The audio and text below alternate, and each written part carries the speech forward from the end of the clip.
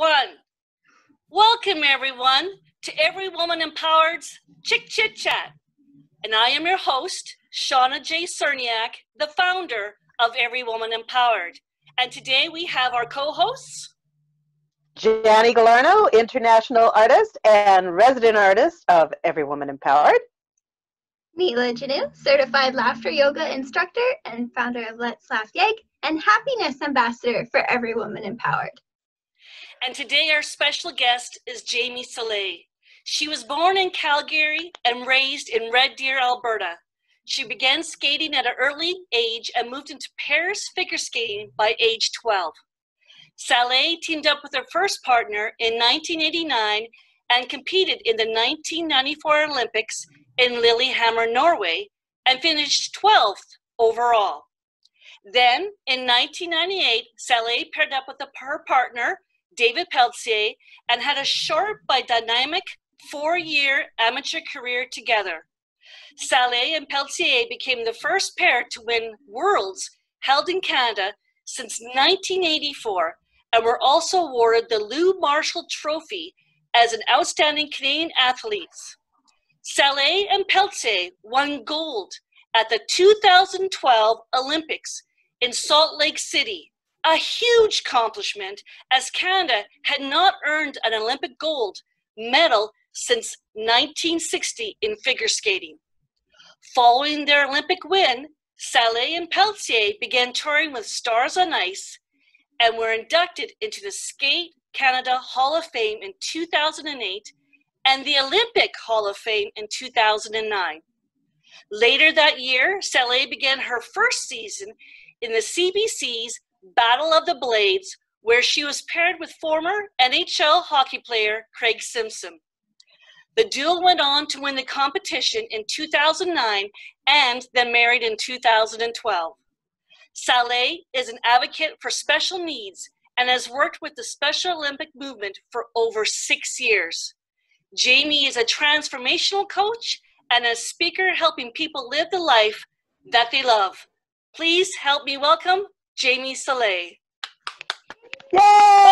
Welcome! So Hi, glad ladies. to have you. Oh, well, it's a pleasure. Thank you. How are you all doing today? Excellent, We're good. excellent.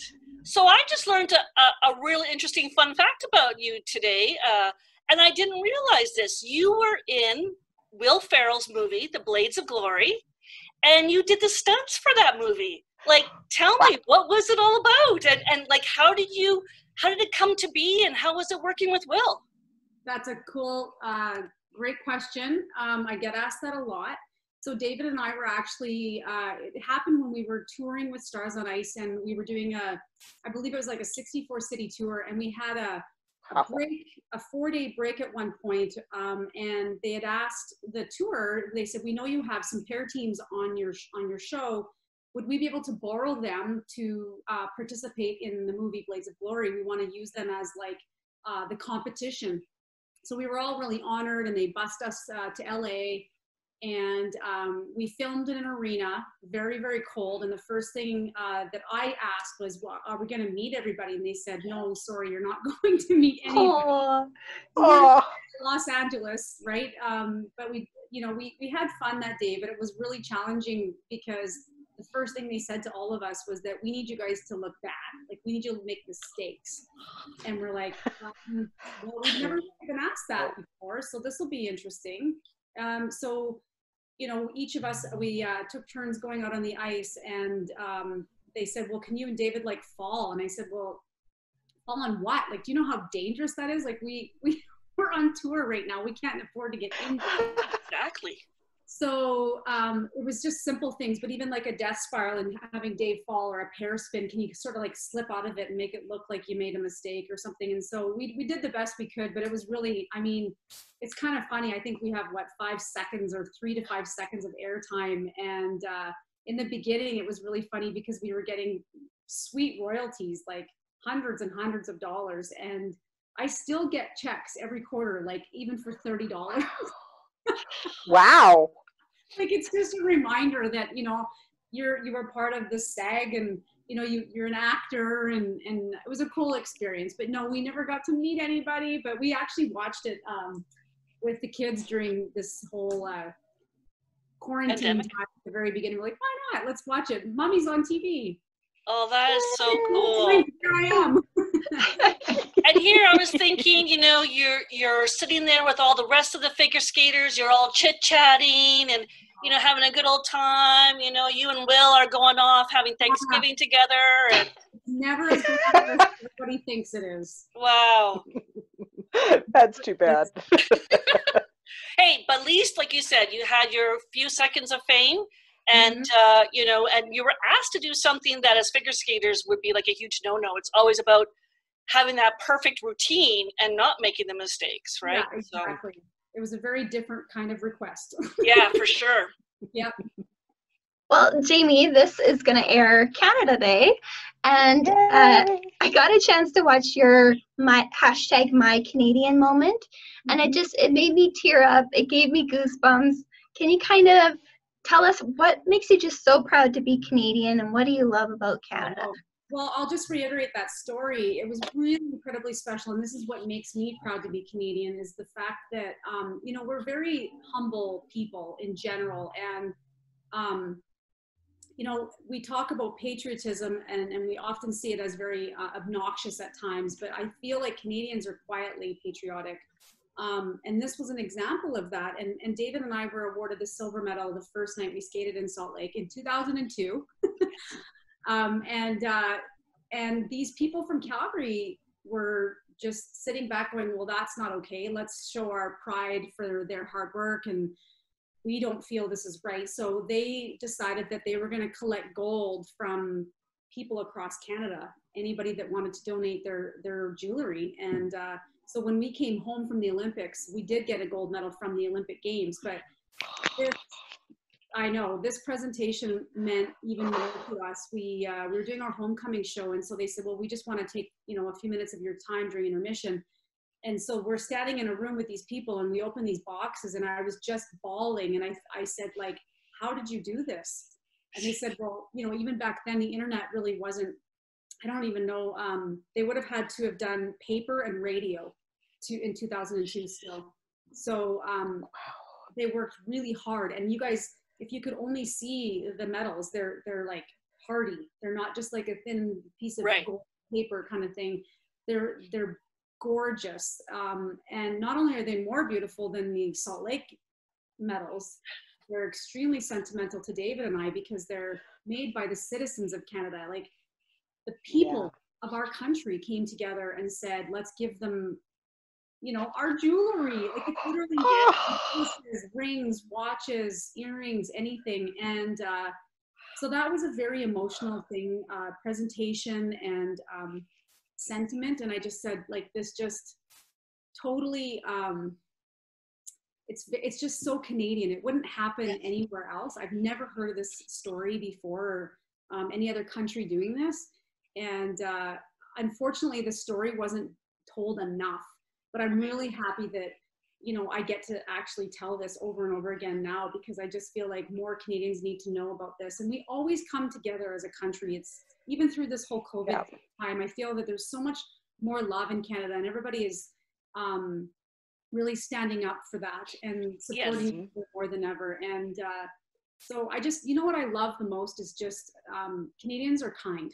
And in general, you know, I just think when we travel, there's a reason why the rest of the world likes us. And there's a reason why even some people down south wear Canada flags on their jackets or their backpacks, because they want to be known as Canadian. And, you know, that's no accident. And Canadians are wonderful people. Right. Yeah. They are. Absolutely. Yes, we are.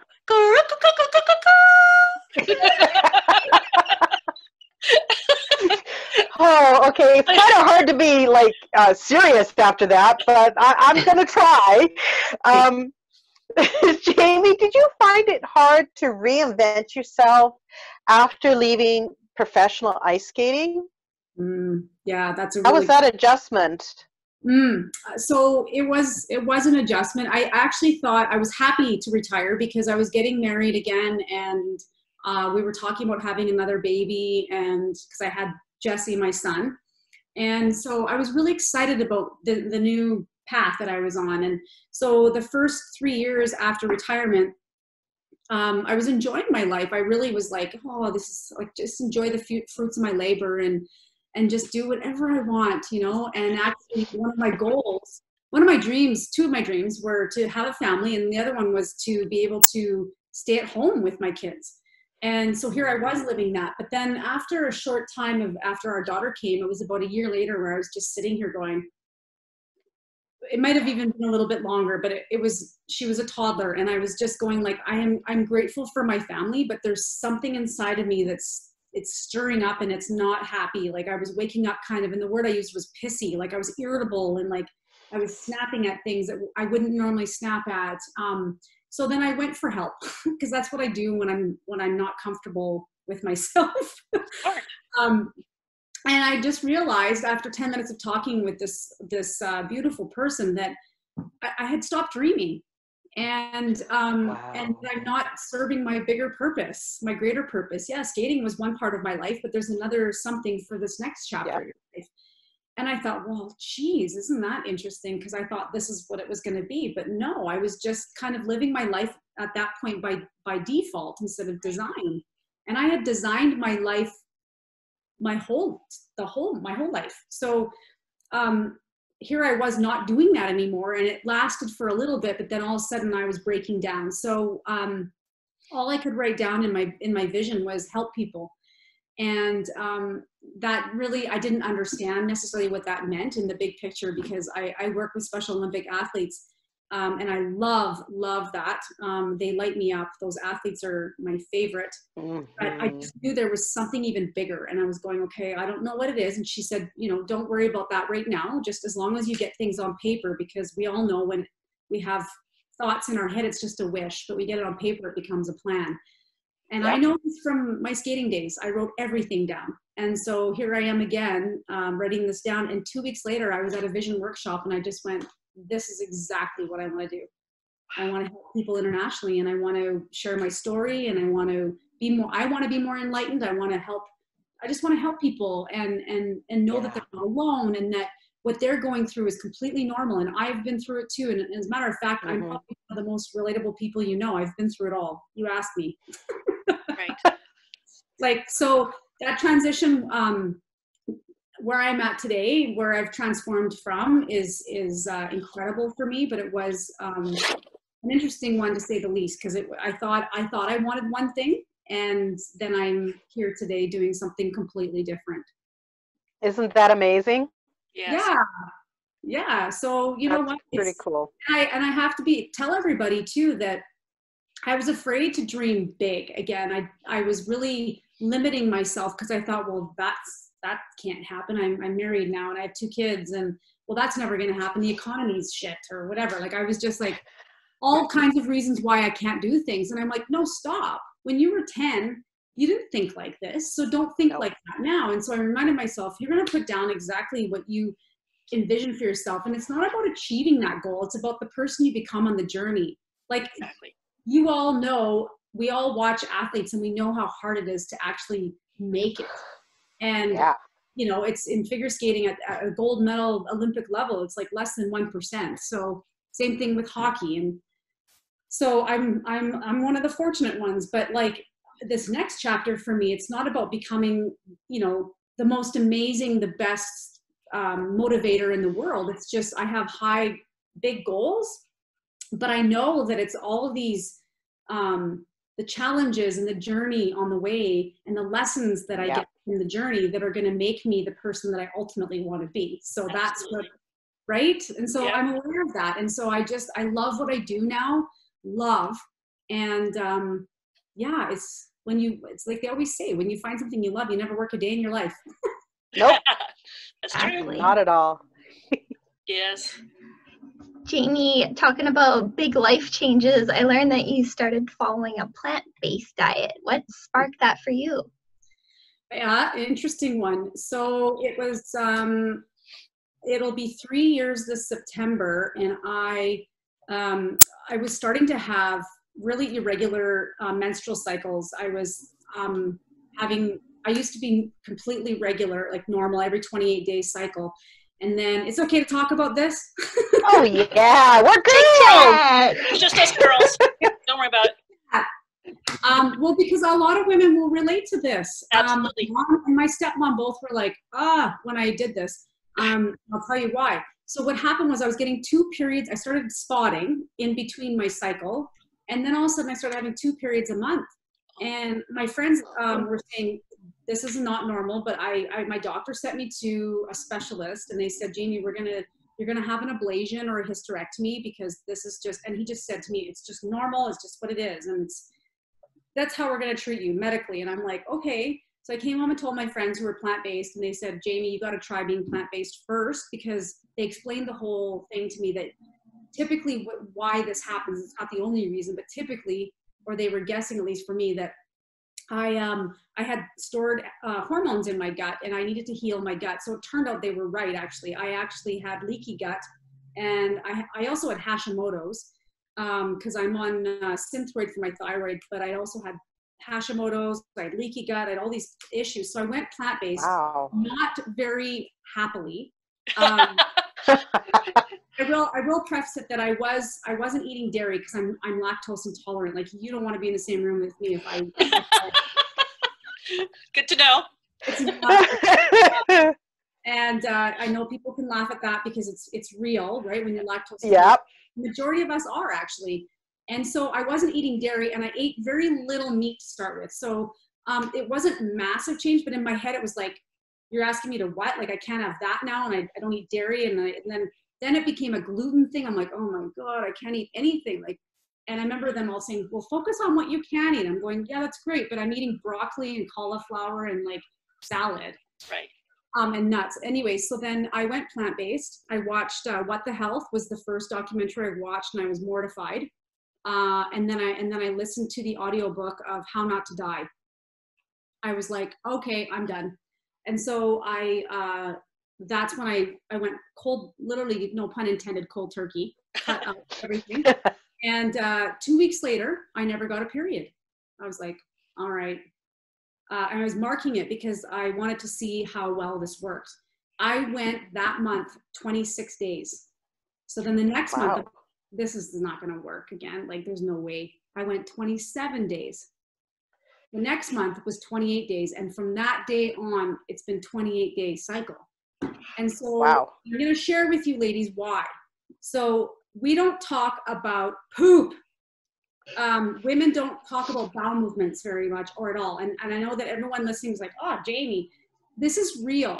I know so many It is real. in my life who don't have regular bowel movements, or they go every day, but they're not going enough. And I know I thought I was healthy because I went every day. I was athlete, I was active, I was eating lots of fiber, I was even drinking a fiber drink, like I was trying everything. You're a very healthy woman to start with. Yeah. And I just thought because I went every day, I was good. Well, I'll tell you what, you don't know what going is until you're plant-based. Oh. Like seriously, and this is a conversation I've never had with anybody on TV or anything before, but it's like, I want to say that because like, it's honestly like shocking because you see what comes out of you and I'm like, well, that's why I was storing all these hormones in my gut. My body was screaming at me going, you're not, like, it's not good. Right. And so as soon as I cut out the little meat that I did, this is my story, by the way, it's not everybody's story. It's my personal story. It worked for me. I can't imagine going back the other way. And now I've just even become more even aware of how it's affecting our planet. And like, Shauna, you said that you watched a show, The Game Changers. Yes. Like it's shocking. And we've been sort of, I don't want to say brainwashed, but I grew up thinking that, and even as an athlete, I was told I needed it, the animal protein to be healthy, to stay lean, and to have energy.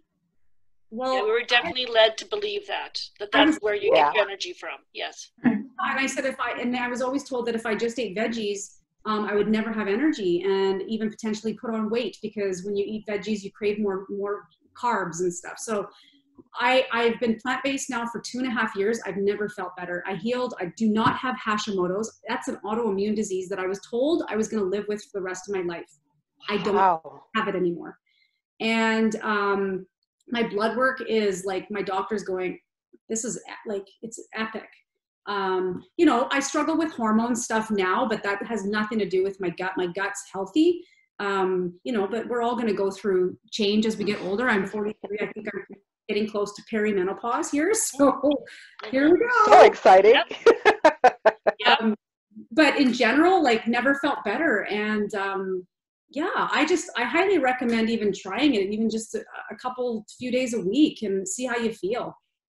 Yeah, I've heard phenomenal things about it. And I know, just even from watching that documentary, I have not gone totally plant-based, but I have eliminated a fair amount of meats in my diet. And, you know, usually just chicken is my occasionally steak. But what I learned was just phenomenal. It really was. Read the book, How Not to Die, and you will have a different perspective on chicken. Just like you said, Jamie, like, it's what just about fish? I know. Trust me, I don't shame anybody for eating meat at all. Like, everybody has their own journey. It's just like, when you start understanding, and I actually support the local farmers myself. Like, I always bought locally. I think it's just better quality. Yep. So if you are going to do that, I highly recommend going that direction. But yeah, when you start understanding about these animals, you're like, ooh, okay. So yeah, just, you know, and you know what I did was that I'm not gullible. So what I did was I just gave myself a bunch of information, and I decided what was best for me. Right. That's the best route to go. Absolutely. And just not focusing on what you can't have, like you said, but just slowly adding more plant-based into your week. I find it makes a world of difference, even just adding a little bit at a time like that. For your gut anyway, right? Mm-hmm. Right. We all know that. And doctors are aware of that even now. As much as they don't know a lot about nutrition, they're becoming more aware of that. Our Canada Food Guide even cut back on all that stuff. Yes. So, right. Yeah, that's very true. And I think right now with COVID and everything, people are now more eating at home, doing different recipes, being more mindful of allergies or food sensitivities, and just kind of taking that time versus always going out to eat, right? So or I just grab a big bag of chips. That's what I did. Yeah. You sound like my husband. I don't know. It was kind of like, this whole period has been like comfort, right? Like, what can we do to be comforted? Like, I eat chips probably once a month before, and I was eating them every day almost. It was just terrible for about a month. And then I was like, okay, I'm good. You're good now. Yeah. So, like, in these turbulent times, I mean, COVID-19 has been quite an interesting process for most of us. Mm-hmm. What's been your biggest challenge for you and your family during this? I think the biggest challenge has been for the kids, not being social. Our brains are wired for, our brains are all about survival, and they're very social, even if you're an introvert.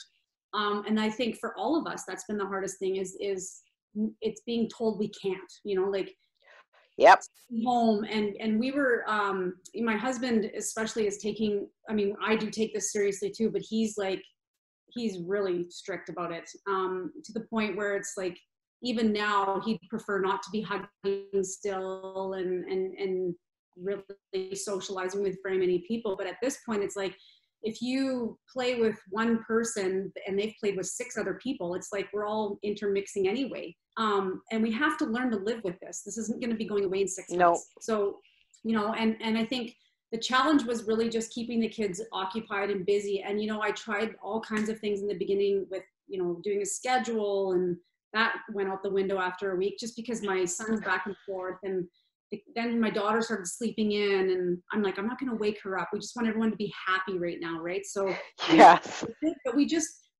we use the word pivoted, right? We were all pivoting and, navigating through this as best we could. But we all had our moments. Like, there would be tears some days. It was like, what's wrong? Well, it's not really like anything's wrong with us. We're all grateful for our home and our backyard and each other, and we love each other. But they were missing their friends. They were missing the socializing at school and even their activities. So that was the biggest challenge for us, I would say.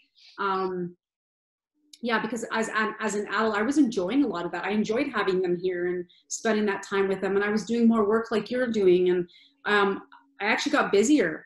So I was having fun. Yeah, I was okay with it. And, you know, it's a bit weird not to be able to have your friends over and just be like relaxed. It's more like sit there and everybody bring your own thing. But you know what, you just, like we keep talking about, instead of focusing on all the not good stuff, focus on what you can do. And that helps a lot. For sure. So Jamie, now that you've transitioned into being a coach, you're a dream builder coach and a life mastery consultant. How would someone go about booking a strategic session with you? And what exactly would that entail? Sure, yeah. So I have a website, jamiesoleil.com, and that is where people can reach out to me, or they can direct message me on any of my social media pages. So I'm on LinkedIn, Instagram, Facebook, and obviously my website I said, and I have a YouTube page too, but you can message me on social media or my email, or my website, sorry, and because my email is there. And so a strategic session is really, like I call it, I like saying it's strategic, but it's a discovery session about what each client is wanting to get out of working with me. What are they looking for? I have all kinds of clients. I have people that are really actually quite successful in business, but they're struggling in one area of their life, and they feel that they really want to, you know, up their game in a certain aspect of their life. And they know that there's greater abundance out there, and they just want more. And then I've got people who are at rock bottom and are really struggling in all facets of their life. And then all in between. So everybody just comes to me with different needs or wants. And so we talk about that. I have 2 programs that I offer. One is 12 weeks. That's the Dream Builder program. And one is 24 weeks, 6 months. And that's Life Mastery. And that's just a deeper dive. So some people really feel that they need more work. They need to be immersed in this a little bit longer. But Dream Builder is such a wonderful program. It's the one that I did 3 years ago. And it's a great foundation for visioning and understanding the process of visioning. It's great to create a vision, but if you don't decide for it and you don't learn to overcome your fears, and if you don't work on forgiveness, there's so many different topics. And so it's powerful. It's really powerful. And I just get lit up every time I work with my clients, because I see such transformation from, sometimes it's as quick as, you know, we get to week 3 and they're making major changes. Sometimes it's not until towards the end, and all of a sudden there's this big wow moment, and then we all celebrate. But the whole time I work with my clients, we're focusing on the wins, and it's little baby steps, right? You just not about taking massive steps every day. Like, we have to also recognize that whether it's COVID or not, some days can be challenging. So getting out of bed is a win. And so if that's what, like, you know, I know people that struggle with SAD, S-A-D, right? With a seasonal affective disorder. And it's super gray. I'm pointing outside because it's super gray and pouring rain all day. Yeah, it's pretty yucky. So on a day like today, you always ask yourself, what can I do today to take actions towards my dream? And if today is, I'm out of bed, I'm just going to do some writing. Or today I'm out of bed, I'm going to make a phone call. It's not always as big as we think it needs to be. But what people learn is they actually gain so much more awareness around the things that they've been doing and the behaviors that they've had, and why they're acting the way they're acting, but also that it's coming from their thinking. So our thinking causes our feelings, physiology changes that, and then our feelings create our actions. So if you're not feeling great or you're stressed out, you're not going to take action properly, or in the way that you know you can. And therefore that leads to your results. Right? So if we learn to change our thinking, which is that whole 12 weeks or 24 weeks, then you have incredible change. Oh, I can imagine. I can totally imagine. Yeah, it's fun. When you really dive down and really go deep, it's amazing, you know, once you start to, you know, tear away from that base and start to rebuild what can come from it. And I just think that's great what you're doing and helping others. That's phenomenal. Thank you. I love it so much. Yes. So we're going to go to some really fun questions now. Okay. So here, I don't know what you got for your answers, but I'm anxious to hear. Okay, I have a really, really important one. Are you ready? I'm ready. If you were a flavor of ice cream, what flavor would you be and why?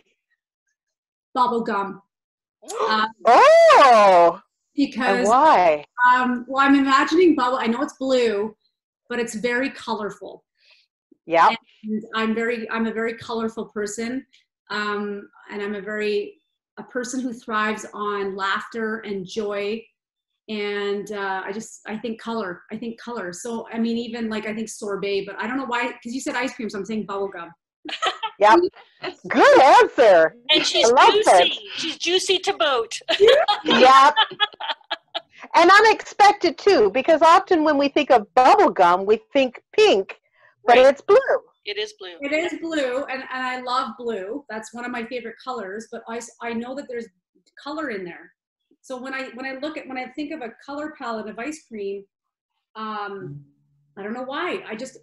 Funny that you asked me that, and I right away went to bubble gum. I don't know. Good one. That was a good one. Okay.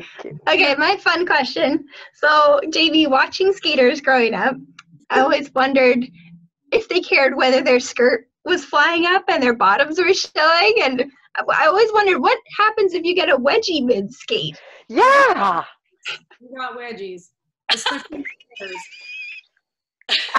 The infamous wedgie. Yeah, infamous wedgie. And you'd be watching. I know all of the people that would watch would be like, oh my God, when is she going to pick it out? When is she going to take it out? But, and then I will tell you, it's extremely uncomfortable and it's super hard to focus because you can feel it the whole time. And it would always happen to me right after my triple twist. And Dave would catch me and because of he's pulling up, he catches me, but I like slip between his arms kind of, and it pulls my dress up. And you're like, whoop. And I'm going, all right, I'm going into my double axel now, and I've got to, but then I don't know.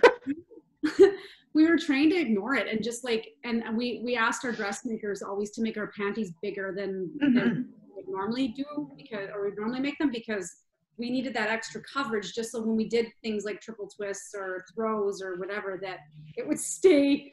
Oh my God. Stay in place. So I know inquiry minds really want to know, what are you doing with that gold medal? And do you occasionally maybe walk around the house just wearing the gold medal and nothing else? Because I know if I had it, I sure would. Everybody She would. Everybody says that. Naked. Naked with just the gold medal. Like, oh, I wear it out sometimes too, before COVID. It was like my jewelry. I would just, I would shorten the back and I would make it longer. I would wear it as a brooch. No, you know what? It's funny you asked that. Well, my really special one that Canada made us is hiding. It's in a safety deposit box. It's super precious. I can't lose that one. And the other one is displayed in our basement, actually, at the bar. It's just sitting up with my mom dried my flowers from the evening of our skate. Aww. Yeah, they were yellow roses, and so she dried those for me, and I've got them in a vase with my medal sitting above it and a Salt Lake City plaque. I just have a little bit of a display. I don't have very much. I mean, I've got this picture behind me, but I don't have like just my medal and the flowers are together, and that's what that is. So people, when they come over, they can look at it, and of course we do storytelling, like everyone wants to know about it. But yeah, no, gold wears off, by the way. So if you take it around and people are handling it, it actually comes off because it's just plated. Plated, yeah. Oh. Oh. There you go. All the oils from people's sticky fingers. Yeah. My Canadian one. No, not your Canadian one. No, that one you want definitely. That's Heavy a later, duty. that one. Yeah. That's the real deal, man. Yeah, exactly. Hey, Canada! Yeah, exactly. That one you can walk around naked with all the time if you wanted to. Yeah. No problem. Yeah. Well, Jamie, I gotta say thank you so much for being part of our show today. We're already at the end, and time just flew with you. You've been so accommodating to us and so wonderful, and and we got to know more about you than we could have ever possibly imagined. So. Well, thank you for sharing. Yes. Yes, have a great Canada Day, and thanks for being a part of our show. Take care. You so much, ladies. Thank you, Jamie. Thank you.